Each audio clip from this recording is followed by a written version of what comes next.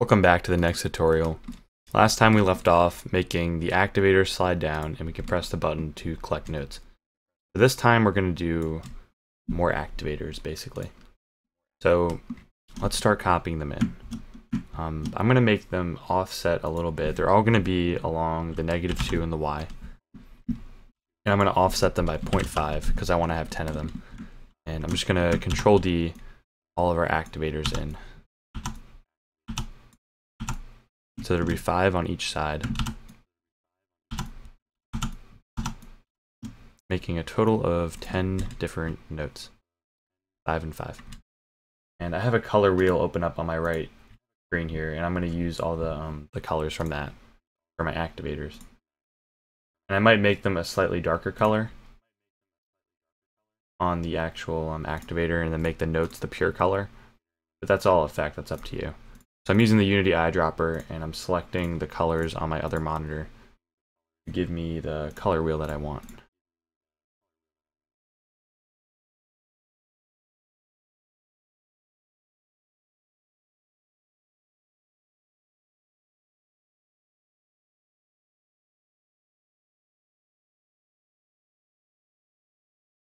Oops.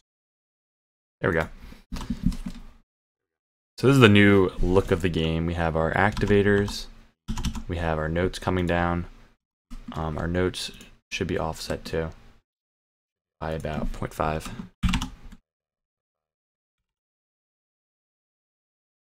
That's rotation, my bad. 0.5. There you go. Our note comes down, and then of course you want to make the notes the right color to correspond with your activators. But for now that works. And I want to make some sort of response that you press down the activator. Like maybe make it get darker or something. So on this update where we press down our activator, we want to not only destroy the note, but we want to change our color maybe for that one frame. So we're actually going to do a coroutine here. So enumerator, we're going to call it the we'll call it, I don't know, pressed, I guess.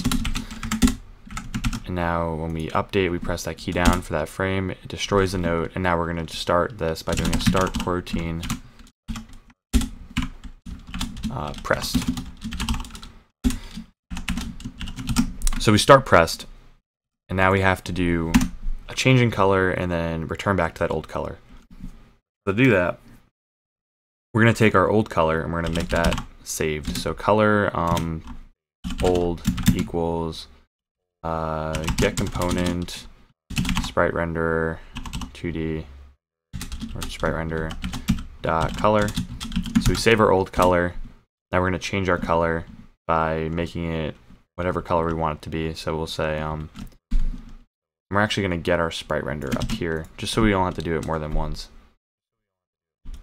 So sprite render call it SR.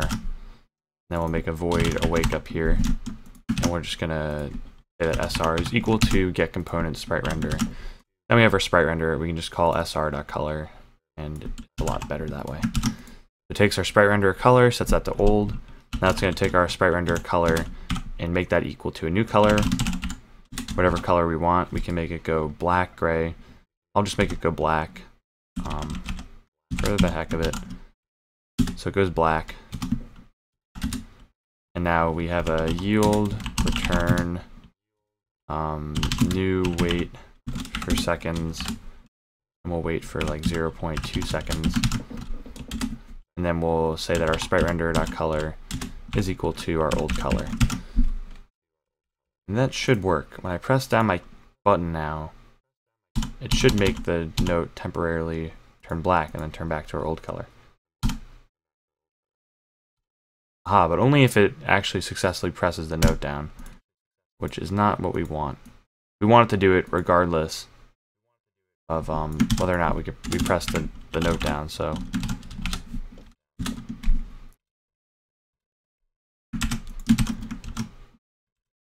and we actually want this original color, the color old, here. We're going to just find that in the top here.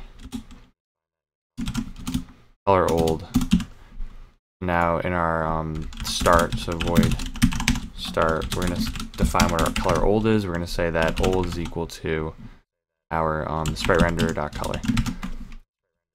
There you go. So now when we press F, we get that everything changes because everything is the same activator. I might even make it do a little bit less. I don't want it to change for one frame and then go back. I want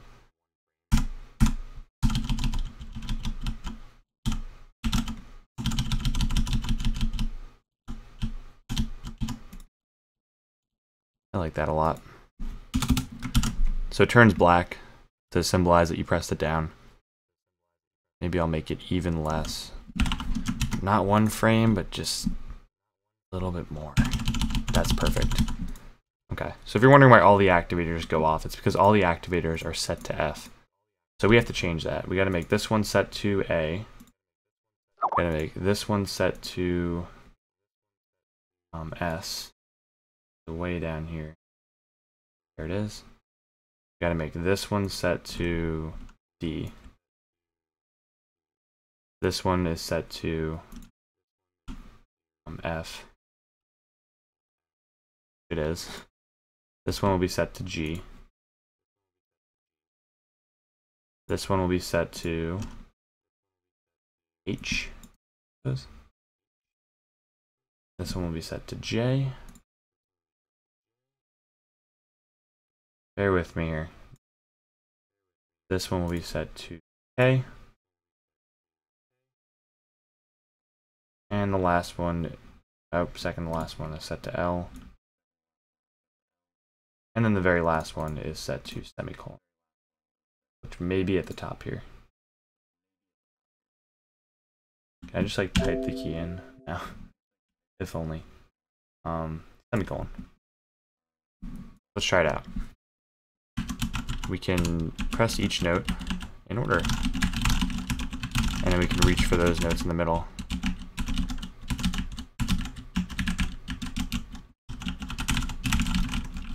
Pretty satisfying. You can see exactly what I'm typing right now too. Pretty cool. And we have our notes coming down now. If I were to do that note, I can actually press it on its way down. Thinking of making the note be a little bit faster though. 5 just isn't going to cut it for me. I mean 4 just isn't going to cut it. And let's say that we had multiple notes coming down now.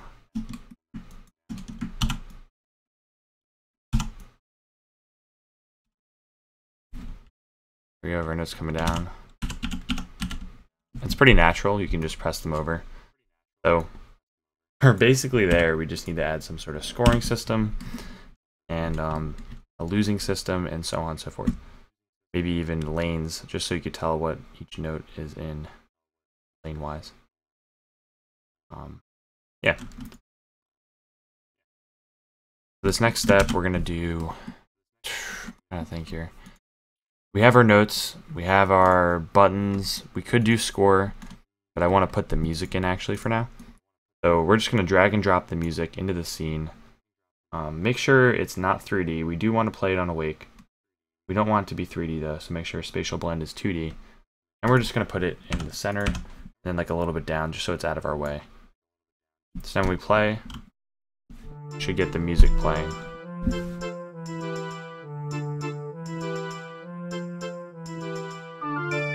Now it's just a matter of really lining up the notes. So you'd have to play it, and this is a lot of experimenting just to find out when the note should come in.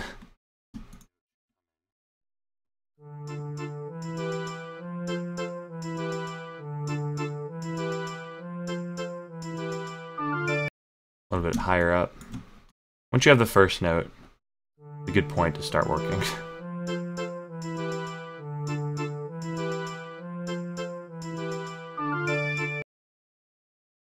Pretty close. Maybe one lower. Now you gotta find the right speed to go at. Cool. So what I'm gonna do up here actually I'm going to leave that there as a marker because now I know where to start. And I'm going to start organizing my files a little bit more, and coloring the notes to their correct color, basically. So I'm going to put all the activators in a new empty object called activators because we're getting really unorganized. So we can select all of these activators. I'm actually just going to do it this way. Select them all and then use Control. Drop it into our activator. Which I actually forgot to center out. Crap. So put 0, 0 in here. Center out your activator. Very important to stay organized, especially when we're going to have tons of notes. So we have our Song of Storms now in the game. We have our main camera, and we have our notes, which are going to go into an object called notes that will be centered out as well. And we can just shift and drag our notes into our notes. We have our activator, our Song of Storms, and we have our main camera. Looking good. So I'm going to put an end to this video.